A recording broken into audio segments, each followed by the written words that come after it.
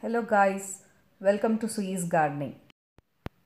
If you see the soil in my garden, it's a red clay soil. So this soil will get hardened when dried and you could see some cracks above the surface. So it indicates that this soil is not well suited for growing plants. So it's difficult for the roots to grow and also water to drain completely. So in these type of soil, normally we used to add sand in order to improve the quality of the soil so that our roots get enough water and good aeration. But today I'm going to show you how to use Cocopeat to improve the quality of the soil. Now I have shoveled 1 to 2 inches of soil and made a shallow hole of about 1 to 2 inches deep in order to add a Cocopeat. Now I am adding Cocopeat in the hole what I have prepared. Together with the Cocopeat I am adding some nutrients. First I am adding neem mix in order to prevent infections, and now I am adding vermicompost. So vermicompost will improve the quality of soil. Together with the vermicompost, I am adding some organic bloom booster which helps in flowering plants. Lastly, I am adding Osmocote Plus, which is an slow release fertilizer for the plants. As I said earlier, this will release nutrients for about 3 months. Now mix all the contents what we have added together with the surrounding soil.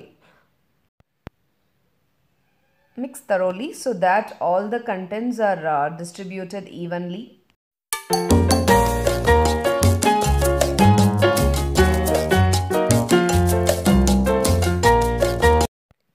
Once you mixed, our planting area is ready for planting.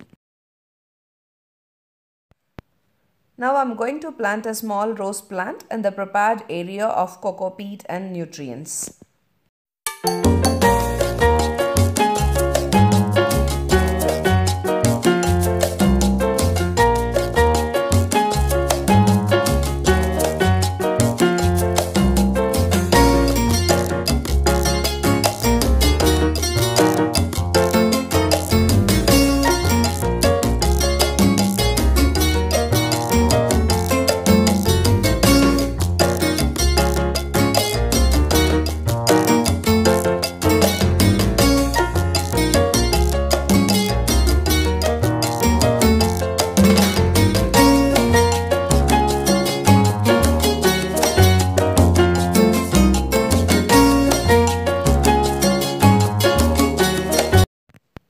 Once the planting is completed, put all the Cocopeat surrounding the plant and spread it evenly around the plant.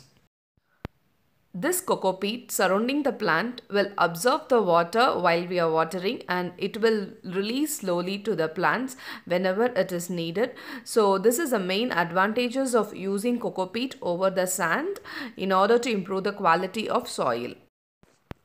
Also, the Cocopeat by itself has a growth hormone which will aid in growing our plants. Lastly, don't forget to water the plants after planting.